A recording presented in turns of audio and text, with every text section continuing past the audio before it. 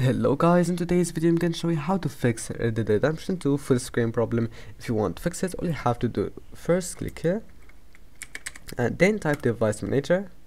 Now go to display adapters and once you're here, right click on the first one, click update driver and then search automatically for drivers, and then the next one.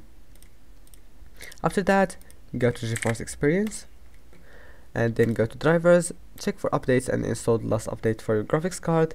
Now the last thing you will need to do, and now just you need to find Red Dead Redemption 2 here, and when you find that, let's take GTA 5 as an example. Go to details and then go to this icon here and select full screen.